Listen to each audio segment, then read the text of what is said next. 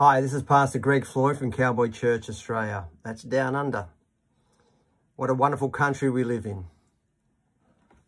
What I'd like to do is open up a conversation about some things that God is speaking to me about. And He's speaking to everyone all over the world. It's exciting times when the voice of God is not silent for those who diligently seek Him, those who thirst after the mysteries of Christ. The couple of words He's given me is that, Greg, this is the season of the war of the word. And I don't think you need to be, a scholar to understand that what is going on at the moment about lies and truth is pretty normal. It has always been there. It started in the garden when Eve so easily was bewildered by a lie that perceived to be a truth. We live in this place. We're here to designed and set free through salvation of Christ to bring, as it is in heaven, it is on earth. We're the representations of that. We're not to be seen or respond to a worldview with a worldview. We respond with the authority and the power, the grace and the love of our Lord Jesus Christ. So what I'd like to do is put some scriptures out there that paint a small picture of, and there's many scriptures, but I'm only going to bring 3 at the moment, that paint the picture of who we are, our identity, and what's lacking in the body at the moment, I believe, is that we've built the institution, but we haven't built the individual, because the church is you and me. It's not the institution. The institution is the university, as I've said many of times. So here's the scriptures that I'd like to put out there. 2 Peter 1:4. And these are the Passion translations. As a result of this, He has given you magnificent promises that are beyond all price, so that through the power of these tremendous promises, you can experience partnership with the divine nature by which you have escaped the corrupt desires that are of this world.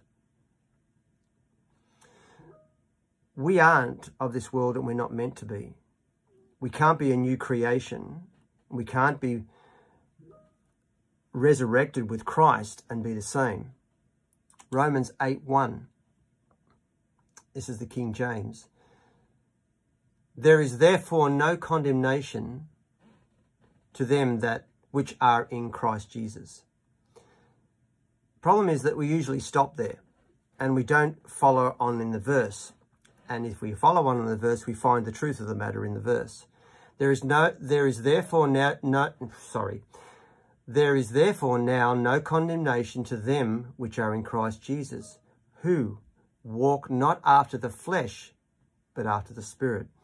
So we could apply that right now to that don't react to worldviews with worldviews, that we react with the answer, the solution.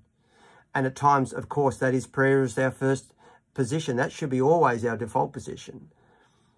But we are spiritual beings. We're not worldly. And that the authority that dwells on the inside of us is of Christ Jesus. We're His ambassadors here. We are the change. So, an important scripture. Colossians 3, once again, the Passion Translation. Christ's resurrection is your resurrection too. This is why we are to yearn for all that is above, for that's where Christ sits enthroned at the place of all power, honour and authority.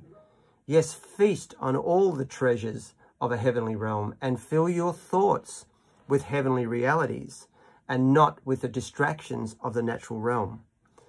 Your crucifixion with Christ has severed the tie to this life, and now your life is hidden away in Christ. In God, in Christ.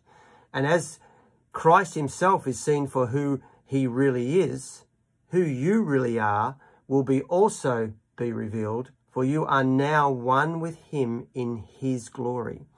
See, God has all the tools that's given us. I'm not trying to train this flesh I'm trying to train my soul, my mind, will and emotions by acting in the Spirit. But the flesh is discarded. It's not even relevant. We shouldn't even mention it because the word tells us it's dead.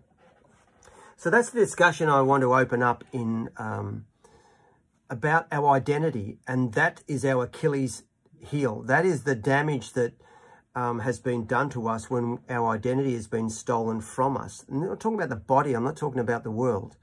I'm talking about those that believe that settle. Yesterday's manna isn't enough to sustain us in the next manna, because God is growing us.